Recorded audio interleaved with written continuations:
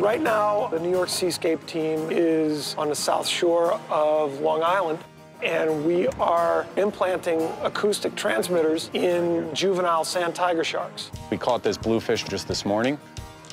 We're gonna find out what they're interested in eating.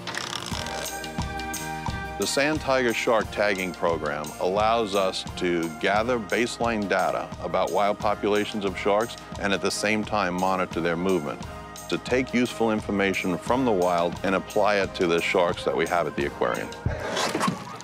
It is all on Jim. It is all on Jim.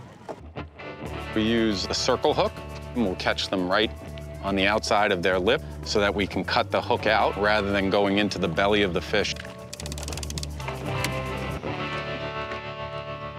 Oh, we're on.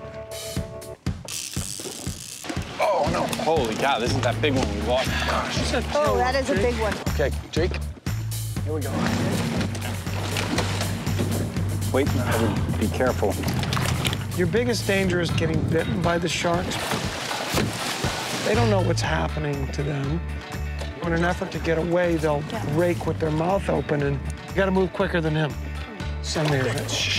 No, stop. Knock that off. Nothing. No tag red. All right, new shark. This is an animal that we have not encountered before. So she's getting the full treatment. 165. 165 is total. She's getting a blood sample taken. She's getting a pit tag inserted, which is basically like a barcode so we can easily identify her. And she's getting an acoustic transmitter surgically implanted in her abdomen. No biting. Acoustic transmitter emits a unique series of pings, so we'll be able to know which shark we are hearing. She needs to fall asleep a little more. We turn the shark upside down. It tends to cause them to go into a state referred to as tonic immobility. Basically, the shark almost goes to sleep. They never react to the incision. Time. So we don't think it really causes much pain to these animals, if anything at all.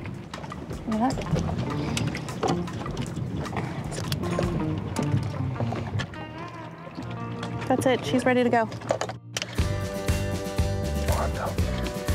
There we go. Yeah. Good. Yeah. She goes. Adios, muchacha. Excellent. Good one. That's fantastic. Yes.